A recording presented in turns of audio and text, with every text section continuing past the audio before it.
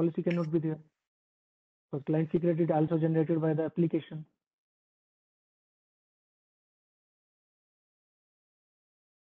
Any, how do I put it? Can we see the policies where they are defined and see if any global policy is defined which is required? Which global policy? Where is global policy? And any policies? Okay. Did you guys walk through this thing so far? Claims. Access policies, yeah. What is this access policy? Oh, we don't have any policy. Oh, did you guys didn't notice? Yeah, right. Okay, let's do one thing. Let's go to default server. Default server, yeah. And then see, is there any policy there? Should be. Go to access policy. Oh, how can we skip that? Nobody noticed. There is access policy also. Default policy, default rule. What is this all about? Yeah, this is Right? who is authorized to make calls to this authorization server to have. Correct. This is the thing which is missing here. So what we'll do, we'll make a policy here. And this policy, again, this is something is the main gist of this authorization server. Yeah. That's why we call it as custom authorization server. We could have done same thing here also. We can create another policy in default also, but up to you. If you want to customize this authorization server to create a new access policy for each set of applications, single application, multiple application. There is no restriction on how many access policy or rule you want to create. So you can also do it in the default authorization server also. You can go into the custom authorization server also, up to you. So there is no compelling factor. There is somebody you were asking, I think Shekhar or anyone else. So you can either do it here or you can come here. But there is always a default policy here, which you can even modify that also, which applies to all clients, following clients. I'll tell you what these clients are. And then there is a separate rule also where we specify what are the grant types supported by that particular authorization server.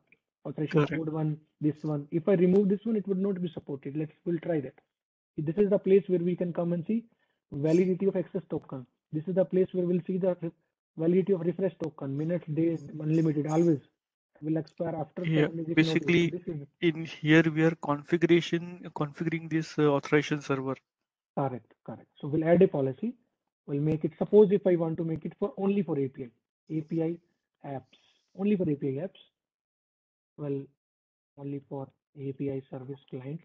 Anything you want to do? API service clients, all clients, or suppose I want to do it API, my API app, right? So only this app. I created a policy only for this client, so I can do segregation. Let's try doing that. I did that.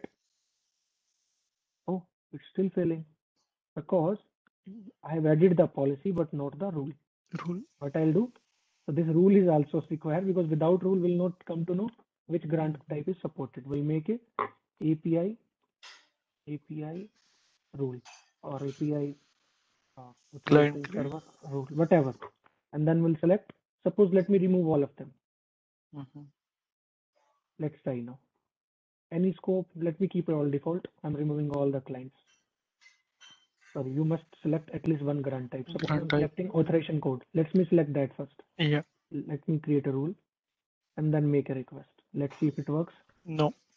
It will not work because we have to select client credentials here. Then save it. And then make a call. It should work. Good. We are good. All set. Let's copy this. Take it to jot.io.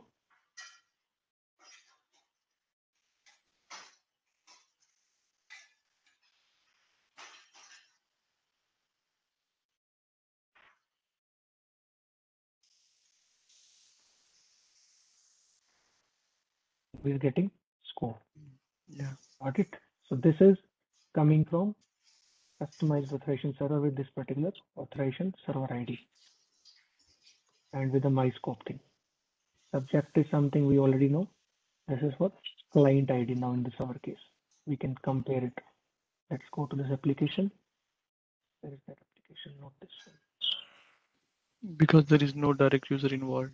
Correct. Can you see? Subject in this case is client ID, client ID itself, right? So we got it for. So this particular access token is only can be only redeemed by this particular application for Yeah. this particular scope. This is the boundary we put it on access scope. It's not like that any other application can access this access token. No, this is only eligible for this. This is how we can provide the fine grain authorization. Okay, so somebody was saying if same token can be used. No, every token is independent for each type of application and each user, depending upon what is the scope of that and what it is entitled for. It is only entitled for this particular application. This is the thing. Got it? Yeah. One question here. Mm-hmm. Now, like initially we had all the scopes defined for the HTTP application, right? Like email, user Mm-hmm. profile, and all that stuff. Mm-hmm. And then we were able to fetch what scope we want depending on what we provide. Mm-hmm. In here now, it is by default only one scope, that is my No, authorization no, no, scope. no, no, no, no, Okay. no, no, no, no, no, no, no, no, no. You are again confused. We can still Okay. use them. Let me go back to get ID token with code now. Okay. Okay. Let's try with the grant type of same OIDC debugger. And let's try with this particular authorization code. We will still be able to use this one. Let me show you. Let me go back. Use this grant authorization server. And this is the one, right? So we'll use this one. Authorization. Custom one. Client ID is going to be same web The application. application. Yeah. Web application. Right. This is the web Okay. application which we were using, right? Right, This but particular. currently it will fail because we have put it for only this application for this server. Correct. This will fail. That's good. Good thing. Okay. So now we'll use code actually. Let's see if it works or not. Okay. We're getting the credential. Let's see if it comes back or not. Mhm. Policy evaluation failed. Yeah, fail, correct. Why? Because Because in it is custom just for authorization this server, API, uh, this for API. Second thing, if I client select scope. web app, suppose I'm selecting web app OIDC web app. Second thing, what I selected here is client credential. Let me try with Correct. only this thing. Now again try. Let's try it. Yeah, still it will fail. Still it will fail because we selected this Client particular. credentials only. So we have to select authorization code also. Earlier, we are not able to save it, right, without selecting the authorization code or any of the grants. Now, how come we miss it? Which one? I mean, earlier, without any selecting any grant, it did not let us do it, right? Move forward. No, I didn't Grant understand type, it. grant type. One of the grant types was mandatory. Yeah. So still we have to have one grant type as by Yeah, default. grant types are selected. No, one was selected. So now we selected two actually. I didn't get your question. Okay, I got it. The default one can be any one of them. I was with the Yeah, perception default. like Correct, client correct. credential is not a default one. No, no, no, no, no. Anyone can be default. There is no bias for that.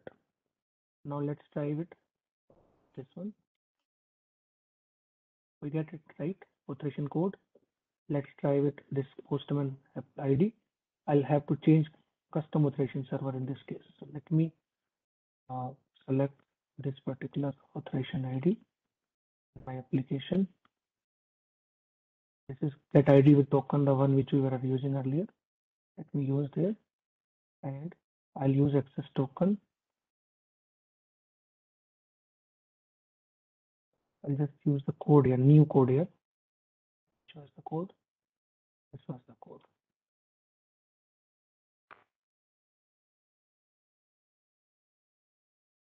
We got it right. And this is coming from customer authorization server. New custom authorization server. Correct. Yeah, so it will also work. Let's try to copy it.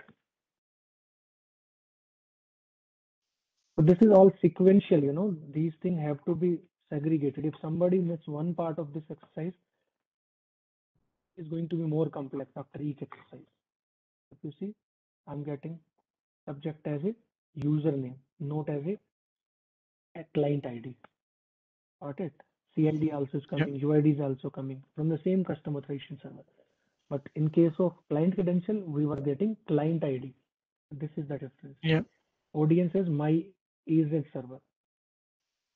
There is no what we were getting from this particular thing. Token. Group memberships. No, not group membership. I was Okay. talking about this one.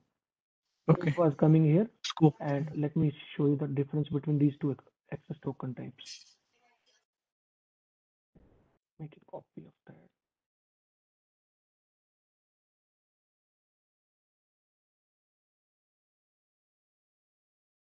See? Scope was my easy scope. Subject was this one. Right? Audience was same because this is coming from custom authorization server. But in case of here, Right. audience will remain same, but UID is coming, CID is coming, scopes are changed totally. Both scopes are working now. This was your question, right? Yeah. The scopes will remain valid, but only for client credential we cannot use this one. For client credential, we have to have one Use custom is it? scope. Yeah. And that is the reason I combined it, because this was the same thing which came my developer exam. So I had to create one custom scope, and then only I can use client credential. These HTTP based, scopes are not supported for client credential. Yeah. Got it? So this is something we need to understand, the difference between client credential and authorization server endpoint, and which one we can use here. Remaining, if you want to customize this again, let's go to same repeat of same thing. If I want to suppose make a customization in this claim. So before that, let's talk about this policy also. So this is the place where I can come and I can control if this custom authorization server I can support for client credential, authorization code, or which kind of a user, which scope. I can give the scope also. Suppose if I select those application, but I select only my AZ scope, right? Now let's try to do what happens. And then I want to change the time. So time is something, which is we can control. Access time we typically should have it in minutes or something, but all depend upon business requirement and security team sign off. We should not have the access time long, and refresh token up to us if we want to keep it for certain days or minutes or so, or unlimited. And if it is not used for certain days or minutes, it will be expired.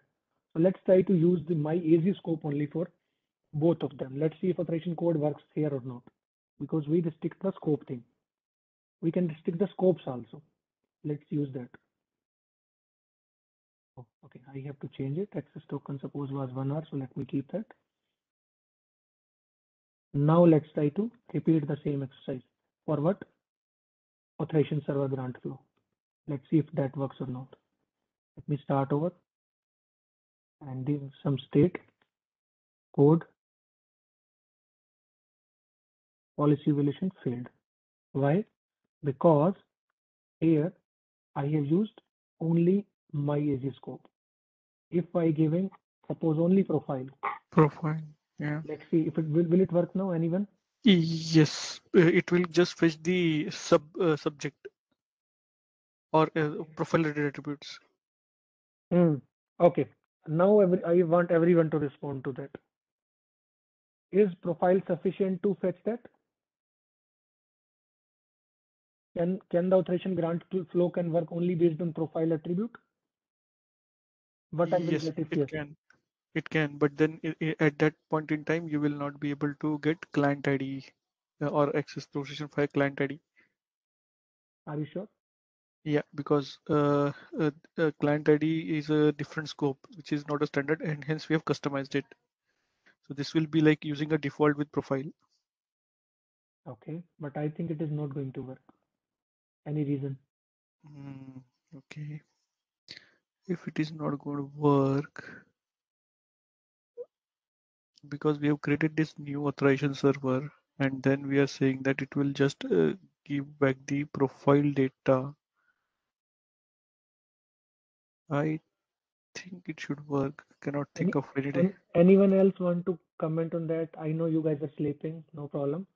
But still, if somebody wakes up, please can somebody try to answer this? This is very basic thing I told on the day one regarding the scopes, and I told you this Open same thing ID exam. can be mandate or something.